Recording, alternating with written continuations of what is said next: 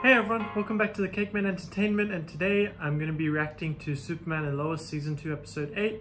The season's getting into a bit of a juicy section, so I'll just get straight into the reaction. Some sort of temporal anomaly. Oh, it's like a different AI. Oh, it's getting slightly better. That's not Mom. Oh shit, he's having like amnesia or something. He doesn't know. Oh, alright, he's taking her out, I guess. No, I'm good. Poor Carl. Oh, well, not actually, no, not poor Carl. He screwed up. It's good the daughter's actually staying in contact with both of them. Wait, what? Why is he being so loyal to her? Like, they haven't been... I don't think they've been together that long. It's not like a super serious relationship. All become gods. That doesn't sound good. Okay, this is an abduction van for sure. Is it home? You track Lucy's phone? I'll check on her. My phone? Yes. This isn't supposed to be happening. Wait, yeah, what's happening?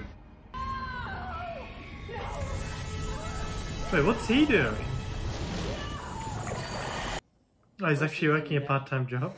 Dude, relax. 7 people. It looked like Anderson betrayed Ali though, by the end there. Know how you have struggled to live up to that title. I need. Oh shit. Answer the question. Oh. That's not fair. And it's all because of your stupid mistake. Carl's actually being really supportive here. More than either of us. Why are they walking in the middle of the road? Are you sure about that?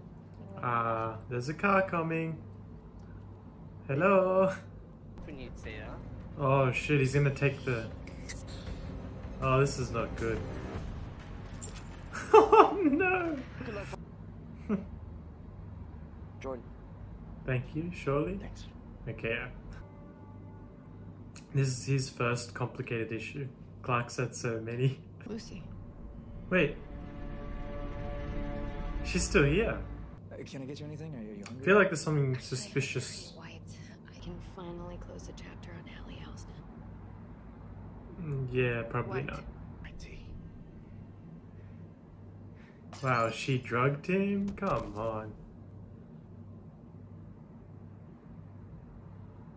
In case things didn't go according to plan. I thought so. So that was Superman and Lois Season 2 Episode 8. Yeah, as I thought, Lucy was still bad. She's still bad. It just seemed all a bit suspicious, and as we saw at the end, she is on Ali Alston's side still. Anderson betrayed Ali Alston and went to the mirror side with the pendant himself, so I'm not sure what's going to happen there. Let me know in the comments below what you thought of this episode, and until next time, I'll see you guys later.